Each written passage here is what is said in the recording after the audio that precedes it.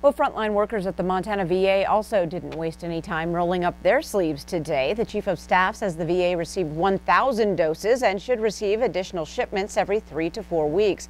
Moderna, the vaccine's manufacturer, says 2 doses are required 28 days apart. Trials show this vaccine is about 94% effective. About 100 staff members received their first dose today. I am really excited. We have been waiting for this and waiting for this.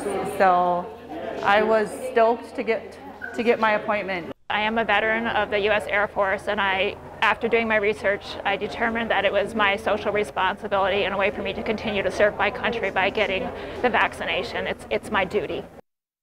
Beginning next week, the VA will ship out about 50 vaccines to community living centers and then deliver to clinics in cities seeing a higher number of cases like Billings and Bozeman.